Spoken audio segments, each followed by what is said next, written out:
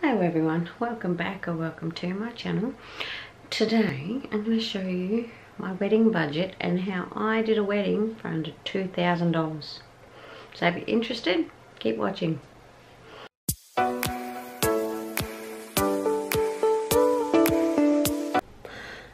Okay, this is how I did it. I'm sure you will probably think of something 100 times prettier than me. But all I did was write the items that were most important to me and must-haves. And I wrote down an estimate, which come to $4,500 and $80 to be exact. But I'd never planned a wedding before, so that was me nothing basically, going in blind. And then these are the actuals. Like the engagement ring was $205, and once that was paid for, I put a star on it to let me know that yeah, it was done. And the bride band, the wedding band, was $299. His band was $449. We shopped around. Like, we couldn't really shop around with the celebrant because they're a basic price. But I did expect to pay $850 because that's what I googled, and so I was very happy with the $480. My dress only cost $67 with the veil. His outfit cost $50 because all we brought him was a shirt. We haven't done anything for our witnesses yet.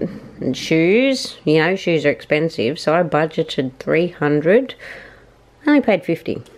I'm never going to wear them again. Why go overboard? Get what you like.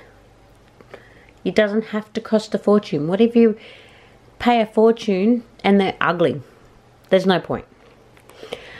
My hair, that was the tiara that I didn't end up wearing. But the cake knife set was $30. The cake, that was actually $20. So I didn't put that in there, but we just went to the local grocery store and bought cake. Pillow box, didn't use because the ring boxes we got from the jewelers with the rings was lilac, our bridal colour. So I didn't need to pay extra for that. Now, we had to get an absolute. That was not planned at first, but jewellery, my jewellery only cost $34 because I shopped around.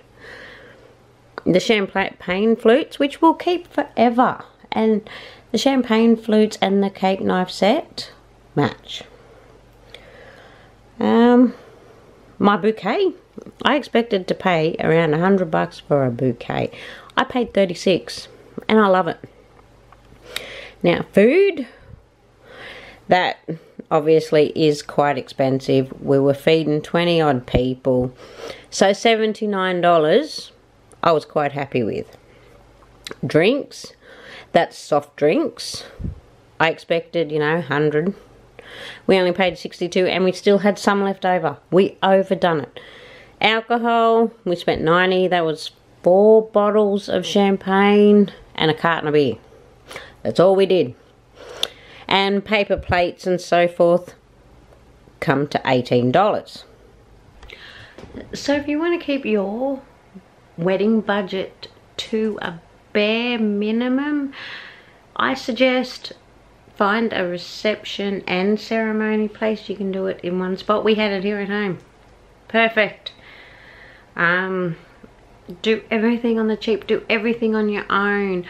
I did create invites. That was when we were having a non-corona wedding, and I'll be doing a video on that too because they cost 16 cents each. So watch out for that one. And just shop around. Do what you can yourself, and You can make weddings for real cheap. I could have gone a lot cheaper on that, but to me, you only get married once. I believe in marriage. Old soul, I don't know. But yeah, I do. So I wanted it the way I wanted it. And there's nothing wrong with that. You make your wedding day your wedding day. Okay, thank you all for watching. Please like and subscribe. And I'll see you in the next video. See ya.